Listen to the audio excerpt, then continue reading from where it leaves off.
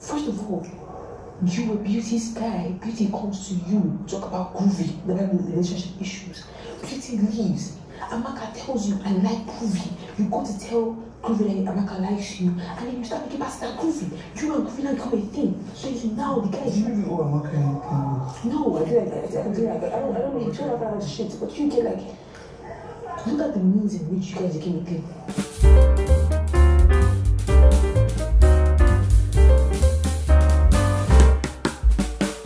Guys, you see this new Daniella I'm seeing this past weeks. My God, she keeps surprising me, and sometimes I like it. Sometimes I'm kind of confused. Yeah, I'm trying to keep up with this new personality that she keeps bringing, to the fore. And guys, honestly, I don't know if I can keep up. I mean, Daniella apparently seems to be very, very judgmental. Yeah. And very manipulative as well, because I was listening to a conversation with Allison last night. Ella Swags was also there. That one was just listening as an amebo that he is, So she was saying a lot of things about Rachel. Yeah, she complained about her beef with Rachel. And then she also started complaining about Phyna. And guys, hey, God, the way this girl was kind of dragging Phyna, she was dragging Phyna like she wasn't dragging Phyna. She was judging Phyna like she wasn't judging Phyna. And this is the same exact thing that she did with Amaka that actually now formed that negative perception that the other housemates had about Amaka, that even fueled their reasons to nominate Amaka for immediate eviction. Now, that's the same thing again that Daniella started doing about Phyna last night. And guys, I did not find it funny at all. She said a lot, and I'm going to counter some of the things she said with some of our own shenanigans in that house. So please watch to the end of this video. For those of you that watched last night's episode, please just go ahead and let me know how you felt whilst watching that conversation. And whether you watched it or not, I'm sure everybody has an opinion about this. So please just go ahead and share with us in the comment section below, all right? And hey guys, don't forget, today is Saturday. We will be having our FSWG Saturday YouTube live stream by 3 p.m. WAT. There's a lot to unpack. There's a lot to talk about. This week has been action-packed. So please do not miss out. Feel free to invite people. And remember, it's going to be a virtual conversation, meaning you can see me, I can see you, we can discuss, we can banter, we can share intellectual conversation. So please make sure you come through. Do not miss out. And if you're new on here, thank you so much for choosing to click on my videos to watch. Yes, but please, if you're yet to subscribe, just go ahead and do exactly what you see on your screen. All right, now without much further ado, let's just continue with this conversation. And before she had that conversation with Allison, Groovy had confronted Daniella over an issue that Phyna had brought to his attention. That Phyna had told him that, oh, Daniella said something negative about you, about us, our relationship. Now, Groovy wasn't finding it funny because Daniella is kind of like his friend in the house, and he likes her, he respects her.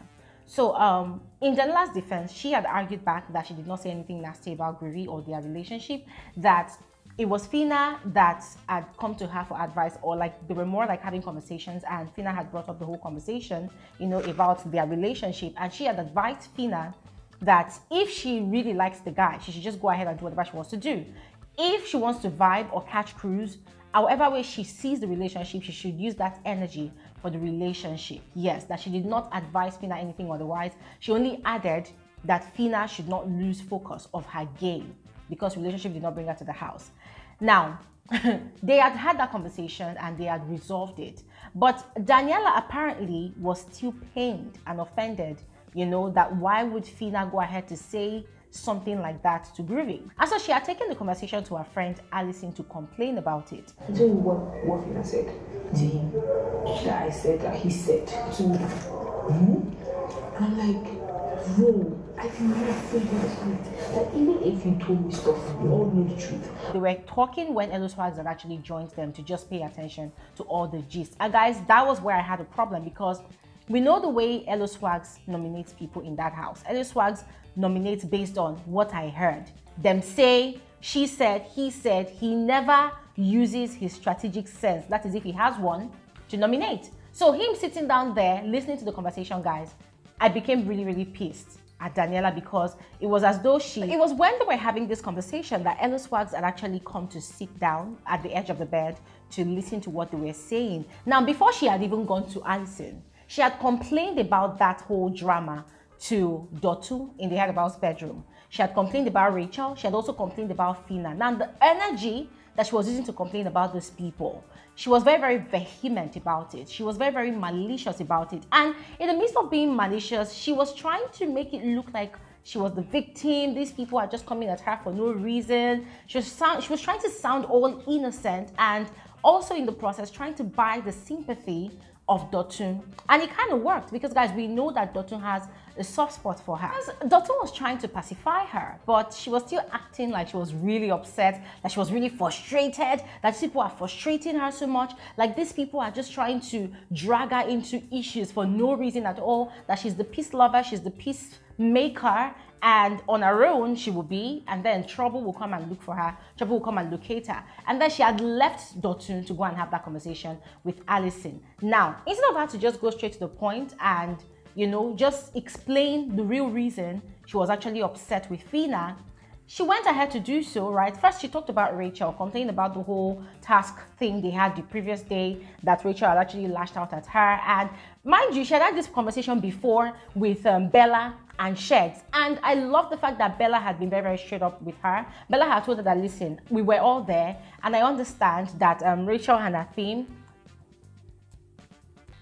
Rachel and her team, they were very, very upset, they were very, very loud, but then you too, your tone, the way you address people, sometimes it's very, very harsh and it might come off as rude. Yes, especially when we're in the arena having tasks, you are fond of doing exactly that. And guys, honestly, that was like a glorious moment for me, because I felt like, wow, for the first time, now that it's not even involving Shegs at all, Bella is sounding very, very neutral and she's spitting facts. Guys, we know that when it comes to task, because Daniella has this energy and this, you know, this, should I say, drive to win, she does not care who she's talking to. Sometimes she comes off as rude and authoritative, yes. And sometimes it's not all the housemates that has that strength to actually condone it. So the likes of Rachel, who is already a biggest rider, a biggest fake housemate, yes, such things she would definitely ride on to trigger whoever is dishing out that kind of energy. And that was exactly what Rachel had done in Daniella's case the previous day in the arena. As I said,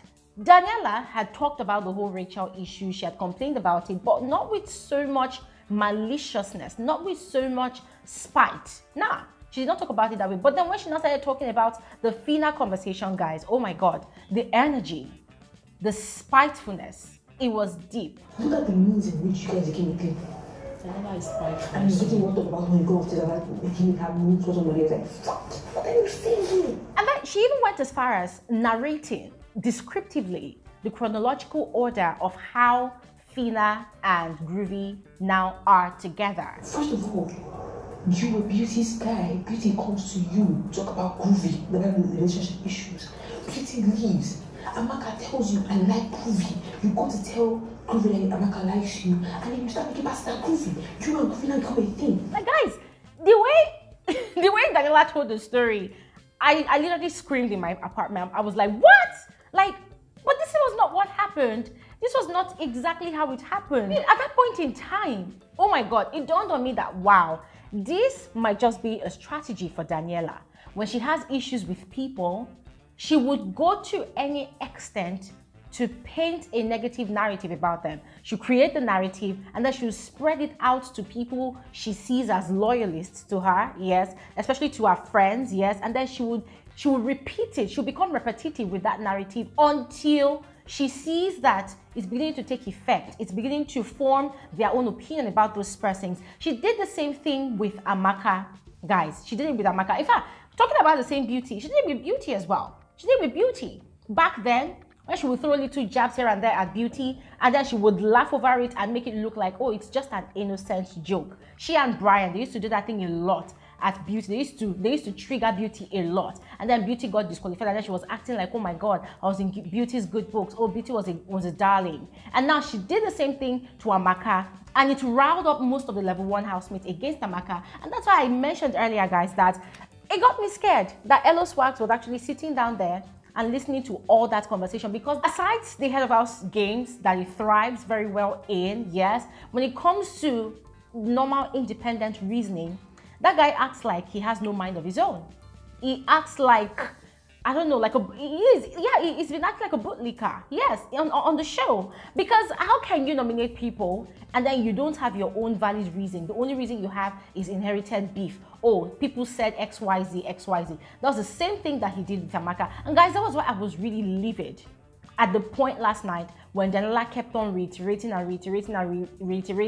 own negative narrative about Phyna and how Phyna got to be with Groovy. Guys, we all know the story. I'm not even going to waste your time going over it again. And this is not me saying that Groovy and Phyna's relationship started off on a solid foundation or on a perfect foundation. No, it did not. We know that Phyna was wrong in jumping into a relationship with Groovy, not even after 1 week that Beauty was actually disqualified from the show, especially because she and Amaka, they were constantly offering relationship advice to Beauty. Yes, we accept that. But about the aspect that Phyna was actually making advances at Groovy, no way. That's a blatant lie. Guys, we saw what happened. We saw that initially Amaka did not like 100% have interest in Groovy, to be very honest, if we think about it. And if we're being honest with ourselves, Amaka did not. Yes, Amaka's major interests were Giddy Fire and Dotun. Dotun was more like a backup plan, you know, together with Giddy Fire. Yes, but originally Amaka's own interest, her crush, was Giddy Fire. Groovy was just there, fresh out of a breakup, or should I call it fresh out of a toxic relationship. And Phyna, just as she had done from the start of the show, because she was also part of the people that coupled up together Groovy and Beauty, yes. So in her own natural state, she decided that, oh yes, her friend has been looking for a man, her friend has been horny, yes. So she's going to try as much as possible to link up her friend with Groovy. But guess what? While she was trying to hustle Groovy for Amaka, Groovy instead was indicating interest in her and was gravitating towards her. And guys, we know the situation with Phyna. And please, let me pause here and just say that once again, this is not me defending Phyna. I'm telling you guys what exactly happened on the show, what I saw play out on the show. Groovy had made his advances at Phyna. He had made it known to Phyna that he prefers Phyna to Amaka. And Phyna had accepted gladly. Now, that is the part where I felt like Phyna was really, really wrong again for the second time. Yes, because she should have had that conversation with Amaka. Let Amaka know that, okay, fine, this guy I'm trying to get for you, he has made it known to me that it is me that he likes. And me too, I have been liking him from the start. Yes, but I felt like there was no need to get into anything with him because I did not feel that he reciprocates my feelings as well. But now he likes me. I think I would want to give it a try because, of course, you already have Giddy Fire. Guys, bam, conversation had. Then it is now left for her to now proceed with whatever she wants to do based off on Amaka's reaction to that conversation. Yes, at least she can now have a backup, you know, testimonial to herself to say that, oh, at least I had this conversation with you. And this was exactly what you said. But she did not have that conversation. But talking about the narrative of, oh, Phyna went to go and seduce Groovy, that's a blatant lie. And that's a dirty, stinking narrative that Daniella has started pushing and agending in that house. And that's why I just looked at this girl last night and I felt like, wow, if this is a strategy, wow, I'm amazed. I never thought that Daniella would be capable. I was more irritated because with the passion she was, you know, sharing this narrative last night, I was just asking myself, I said, babe, have you looked at yourself? But have you also seen that you yourself is not a saint?